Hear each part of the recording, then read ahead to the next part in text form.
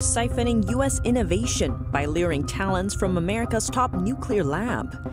A new report highlighting how Beijing uses American technology to advance its own military. Zooming in on China's real estate slump, thousands of homebuyers living in unfinished buildings without electricity, running water, or sewage systems. I didn't expect the building to be rotten. A 90-year-old Cardinal stands trial in Hong Kong. The case linked to humanitarian aid he offered the city's pro-democracy movement in 2019. The U.S. is selling arms to Taiwan, but not delivering them. Two lawmakers are pushing for a solution to the delays. And Vice President Kamala Harris is in Japan. We look at the top goals on her schedule.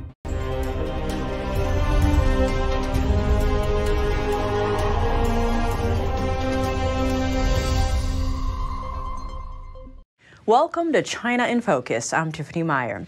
Beijing has been siphoning talents from America's top nuclear lab based on a new report. What's more, it points out over 160 scientists that have returned to China after spending time in the U.S. lab.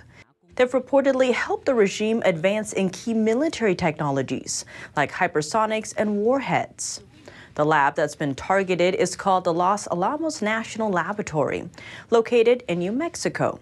It's home to multiple nuclear defense facilities. It developed America's first atomic bomb. Allegedly, the Chinese regime has been systematically luring Chinese talents from that lab back to China. So many of them have returned to work for China that they've been nicknamed the Los Alamos Club. That's according to an intelligence report by Strider Technologies. Beijing's effort appears successful. Since the 1980s, over 160 scientists that worked at the lab returned to China to support defense research back home. Here's a list of technologies they helped bring back: hypersonics, deep earth penetrating warheads, unmanned autonomous vehicles, jet engines, and submarine noise reduction. Crucial to Beijing's recruitment effort is Dr. Chen Shiyi. During his 18-year tenure at the U.S. lab, Chen received over $19 million in U.S. government funding for sensitive research. He then went back to China and helped recruit many Los Alamos alumni. But the Los Alamos case is just the tip of the iceberg. Over the past decade, Beijing has been systematically luring talent to bring U.S. know-how back to China. They do it through a project called the 1,000 Talents Program. Under it, the regime tempts top scholars to hand over their knowledge to China with lucrative offers. What's more, it doesn't always ask those scientists to go to China. They're often allowed to stay in their positions overseas, as long as they hand over the expertise or patents that the regime wants. Next, we zoom in on real estate in China. Thousands of homebuyers are suffering from the country's deep real estate slump, living in unfinished structures known as rotten tail buildings. They usually have no electricity, no running water, elevators that don't work, and no sewage systems. NTD's Cost Temenis has the story. For the last 6 months, home for Ms. Xu has been a room with only a mosquito net-covered bed, some necessities and empty bottles strewn across the floor. She lives in a high-rise apartment that she bought around 3 years ago in the southwestern Chinese city of Guilin, originally attracted to the property by brochures that spoke of its waterfront views and the city's clean air. Now, however, her living conditions are far from those promises. Unpainted walls, holes where electric sockets should be, and no gas or running water. Every day she climbs up and down several flights of stairs, carrying heavy water bottles filled with a hose outside. Since there is no hot water, and no electricity, we wait until after water from the hose has warmed up by the sun. Then we wash our hair. Xu bought her a 2-bedroom apartment in early 2019 for around $60,000, just about a year after its developer started construction. In June 2020, the same real estate hit the headlines after a court accused its parent company of illegal fundraising. It seized $48 million worth of its properties, including a number of flats where Xu lives.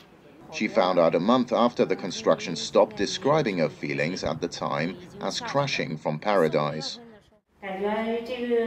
All the family's efforts were invested in this house, but I didn't expect the building to be rotten.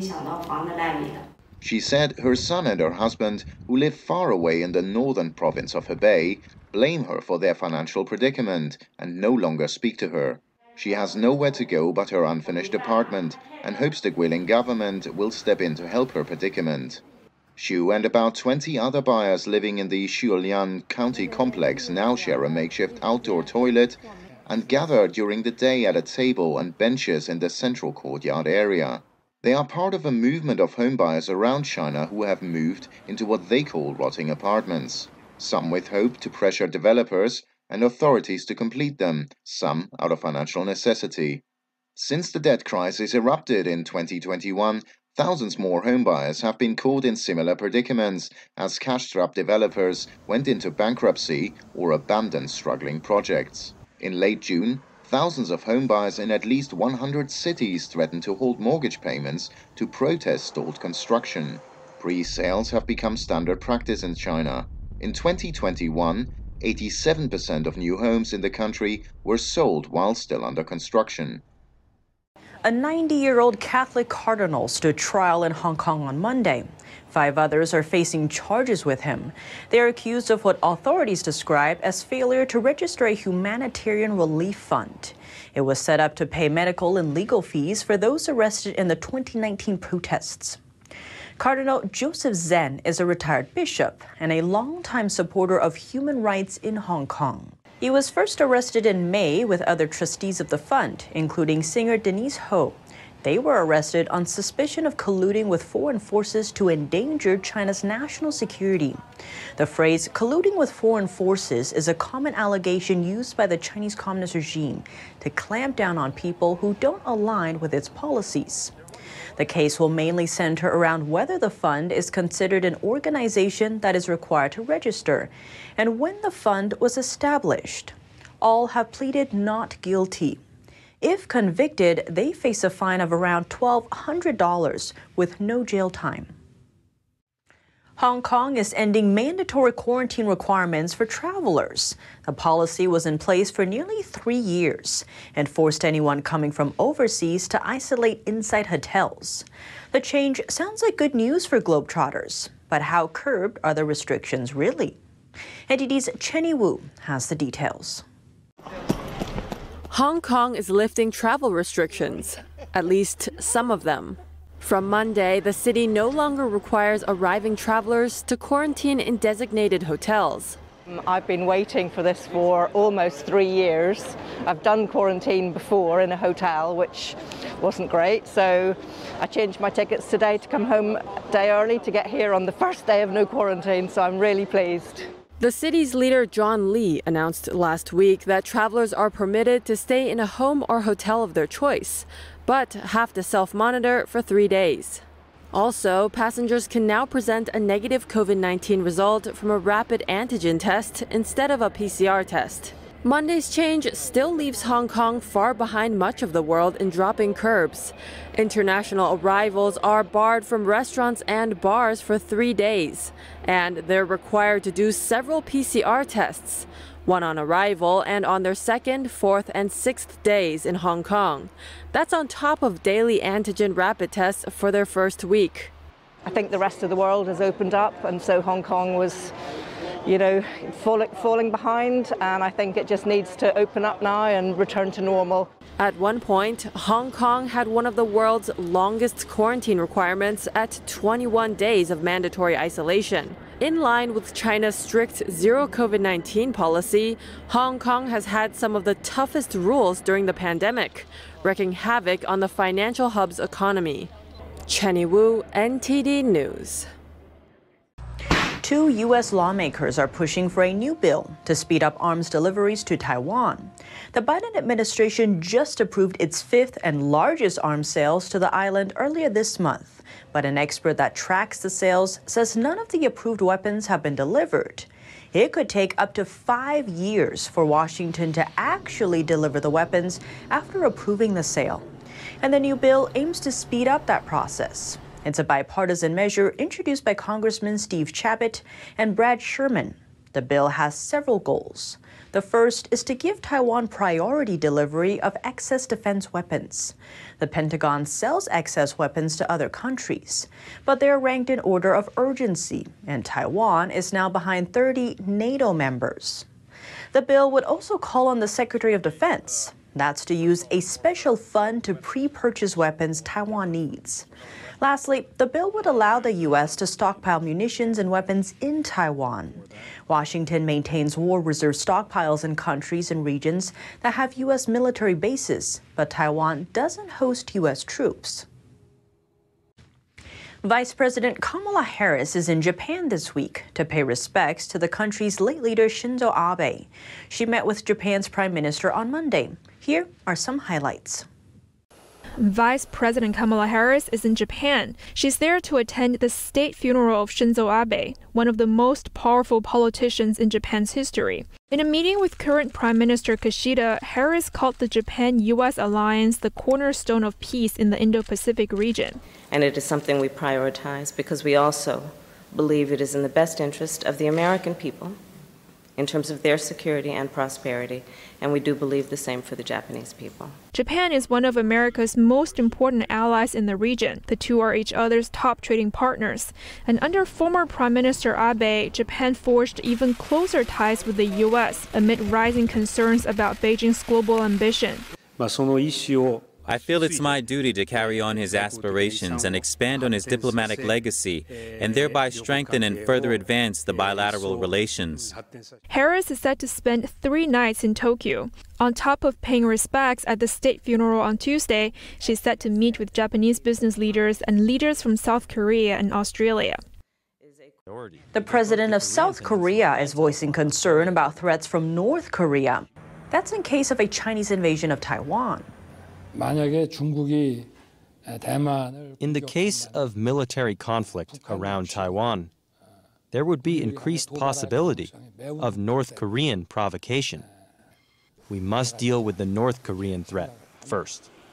When asked if he means he would ask the U.S. to defend South Korea first before getting involved in Taiwan, Yoon replied he can't reply on Washington's behalf.